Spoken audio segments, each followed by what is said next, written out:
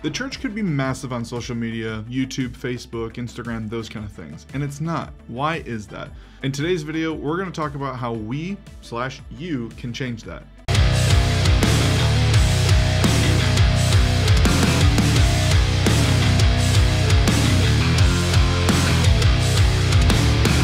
Hey everyone, welcome to the channel. I'm Justin Edmonds, and here we talk about the ministry of technology. If you're new to the channel, which most likely you are, please consider subscribing to get more tech tips and more thought processes on technology in the church. The church could be massive on social media, and it's not. And I always wondered why that is.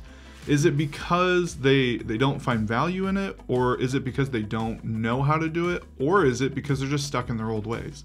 I think it's probably a little bit of all of those things, to be honest with you. Like when you sit back and you think about just how we've done things for so long and how people that aren't doing anything, when they start to go, they want to do what the other people are doing.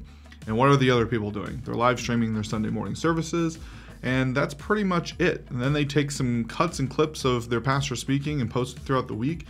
Those are all great things. I was recently talking to a client, and he made this comment that he had heard on a podcast about how Disney doesn't live stream their shows at Disney World because they want people to be a part of it. And I started thinking about that and how that applies to the church. And it's not that I don't think that that doesn't apply to the church, but I do think that there's a little bit of difference. So I'll just disclaimer that right now. I think that when you dissect what Disney is doing, and they own ABC as well, so that's kind of the referral. When the show at the Magic Kingdom in Florida at the Walt Disney World Resort got replaced, it was the first time it had been replaced in about 15 years. And when they launched the brand new show, they live streamed it all over the place. It was on ABC, everything. And that was an intentional thing. The reason why they did that is because they wanted people that had been to Disney World, and maybe it had been a while since they'd been there, or maybe they'd never been there, to get excited about seeing this new technology, this new thing that they did. And so they gave everyone a taste. Here's the one thing that we're gonna do. We're gonna do it one time, and then that's it. Now there's a level of, they understand that there's, hundreds of thousands, if not millions of people going through their parks every year, and that there's going to be tons of videos about their parks and their shows going up online. And that gets people excited and making people want to come there. So I think that there's that. So how can we take that and apply that to our church? I think that there's a level of, I don't think that we can act the same way where we don't live stream our Sundays. I do have some thought processes on Sunday morning live streams that I'll share here. But I think the bigger thing that I'm getting at is when you look at that model of like the Disney World ABC kind of model, where it's like, we're gonna live stream it one time and then ABC is gonna air it for us. But then when you go back to ABC is doing television shows, and they're weekly and they're exciting and they're, those kind of things. I think that we can do those kind of things in the church. And I know, controversial part of the video here, Rob Bell did that with the Numa videos back in the day. And regardless, look, we're not going to argue about him or what he preached, but let's talk about the quality of the videos of the Numa videos. They were short, between 8 and 10 minutes. Some of them were a little bit longer than that, I believe. It's been a while since I've seen them, but the quality of them was significant. And I think that they were onto something. When you stop and think, and let's stop and think real quick. When you are online and you're watching videos on Facebook or YouTube, what kind of content are you watching? Usually it's talking head. For me, I love watching like Casey Neistat, Peter McKinnon, all those kind of people, and they're sitting down just like I'm sitting down now, and I'm talking to you. This video is going to be somewhere between 6 and 10 minutes ish, is usually where I land, and that is for a couple of reasons. And the couple of reasons why that is are pretty data driven. So I don't know if you guys know who Sean over at Think Media is. I watch him as well, and he gave a TED Talk style thing about length of video for YouTube, and his 3 things were pretty spot on as I started thinking about the type of content that I watch. And what he said is that, how long should my videos be? And his answer is perfect. They should be as long as they need to be, but not longer than they should be. And he makes the comment about how Have you ever tried to fix your dishwasher? You get on YouTube to find the dishwasher repair video, and you go, that video didn't need to be 60 minutes long. There was 20 minutes of him talking about the dishwasher for tons of things that you didn't really care. You already own the dishwasher. You just want him to jump right into, hey, I have this problem and this is how I fixed it. But he talked for 10 to 15 minutes about all these different things and what causes that problem. So that's what he's saying. Don't give all of that excess information, but keep it straight to the point. But if that means that the video has to be a half an hour long, make your video half an hour. That leads into his second point. And the second point is that usually 6 to 8 minutes-ish, and that's kind of like a rule of thumb, like, you know, like where can we land that? That 6 to 8 minutes is because the science and the data shows us that people tend to get antsy right around the 6-minute mark. And he suggests that if you're gonna go longer than that, then you should split that video into 2 parts.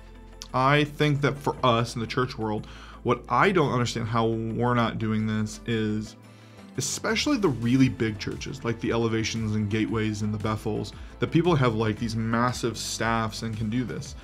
Why can't they be sitting there and going, hey, we're gonna make an online pastor, which you know that they already have for Sunday mornings, service live streams. They have all of that production there. They're doing it like a live broadcast television show, like you're watching the Grammys, or like, actually I think I would compare it more to like New Year's Eve. Like, think about like seeing the guys like that are all talking up there, they're freezing, they're in Times Square, you know, and they're like, oh, you know, like this year was so great. They're talking about all these things. Okay, let's go to such and such actress or, you know, singer who's going to sing a song for us, and it goes there. That's kind of what Elevation's kind of doing, and that's great. I think for the connectivity on a Sunday morning, I think that that's amazing.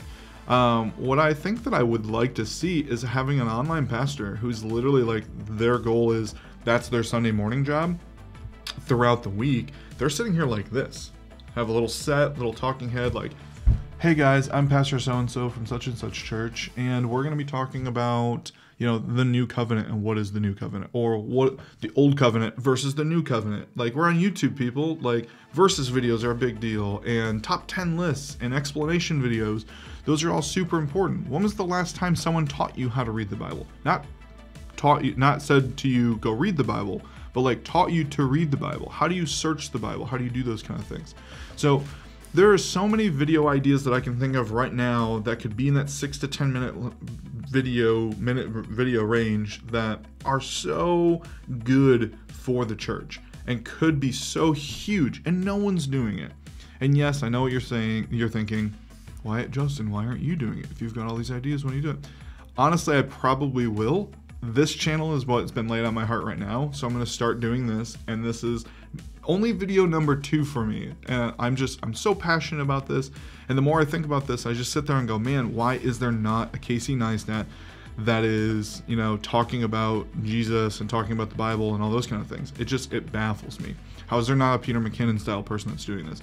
There are so many gifted people in our community that I know you're there.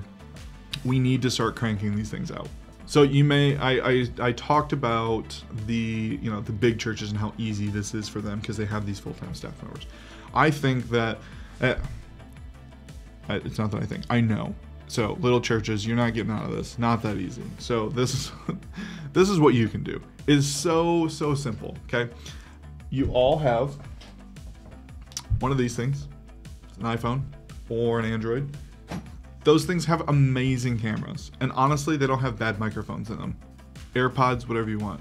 You could also get on and find, I think, what is it called? I wrote it down here. It's a Rode Video Micro. They're like 50 bucks. They plug into your iPhone. You can get one that plugs into your Android, and it gives you a nice microphone. You can buy like a little $12, little tripod, and honestly, most pastors have a desk in their office. I mean, this studio here, I bought this bookshelf for about, I don't know, I think it was like $17. This is some random stuff I had laying around the house. I'm a big Disney fan, so I've got my mugs. You know, my wife got this little green plant thing over here. I bought this light from Home Depot for I think like 15 bucks, and then I spent like $25 on some paint. I'm in my basement, and I literally painted a brick wall, and I sat down at an old table that I found that I've had for a long time. This studio totally probably cost me about 75 bucks. Bought this light off Amazon for, I think it was like $30 for 2 of them. That's not LED, but it's fine. You can buy ring lights for like $20 or $30. Speaking of which, I will link down below a list of Amazon links of A, all the gear that I use, and B, these things that I'm talking about right now. This is super simple. You can download DaVinci Resolve, which is on Mac, Windows, and Linux. So there's not an excuse. It's free. That's what I'm using. I'm using the free version. I just upgraded to the studio version, but you can get it for free. It does up to 4K, every resolution you can imagine. It's super easy and intuitive. There's tons of tutorial videos.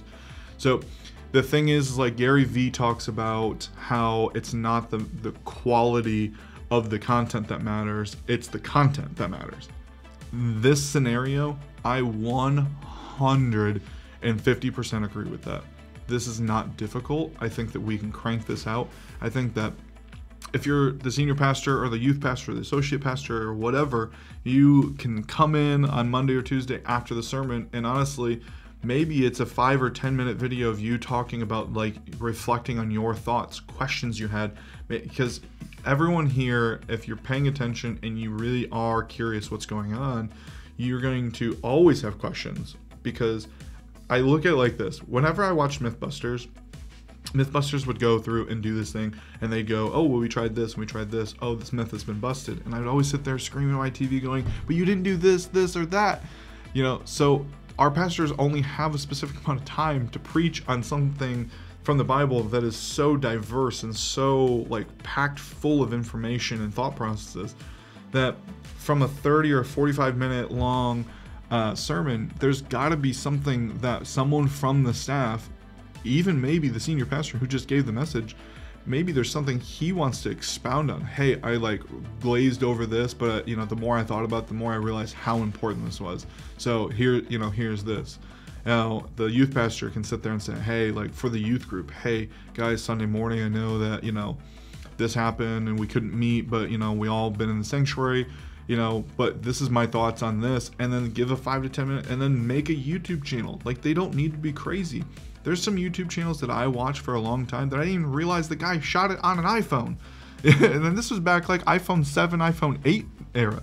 So there's just so many things. I think it's so important that we just need to flood the world with the word and spread it.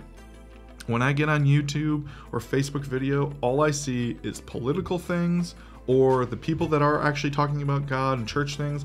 It's all about, like, why Bethel's so terrible because they're heathenistic and they're worshiping Satan or whatever that may be, you know. And it's like, those are their opinions. I disagree with them. I'm not going to get into that. But at the same time, it's like, if that's the only thing that non-believers see of us on YouTube and Facebook is the doom and gloom, or like the, you know, the political spectrum of things where our, you know, our president or our Congress people or whatever can do no wrong, and like it looks like we're worshiping them, that just drives them away from us.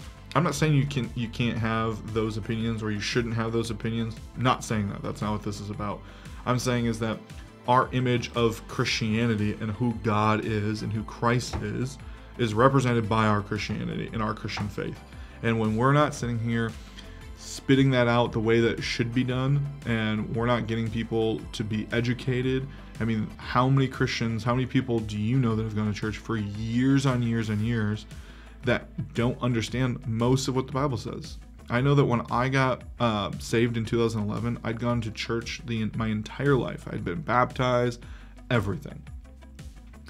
I had no idea. When I got baptized the second time, yes, I got baptized twice. I did a testimonial video, which I'll put it right up here. Oh, sorry, that's over this way. It was like learning things for the first time. And so it's like, I know from my personal opinion that there's so much content and so many things we could dive into, that we could spread the word and we could make it done. We could do it in such a good way. And it's like, there's so many churches, there's so many people in this country specifically, let alone the rest of the world, that could, you know, benefit from this. And it's like, oh, well, you know, if there's, you know, 1,000 churches out there doing this, then, you know, there's not really a point for me to do this. Yes, there is. Get on YouTube and look up how many people vlog on YouTube. Get on YouTube and look up how many people talk about cameras. There's tons of them. I watch tons of them. There are at least 5 or 6 people that I watch that literally talk and do the same thing. They're talking about the same equipment. They're talking about the same phones. They're talking about the same experiences that they're doing.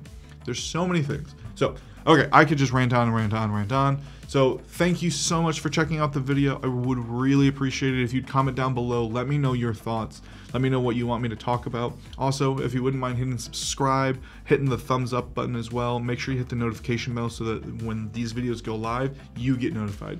Thank you so much. And until next time, I'm Justin Edmonds.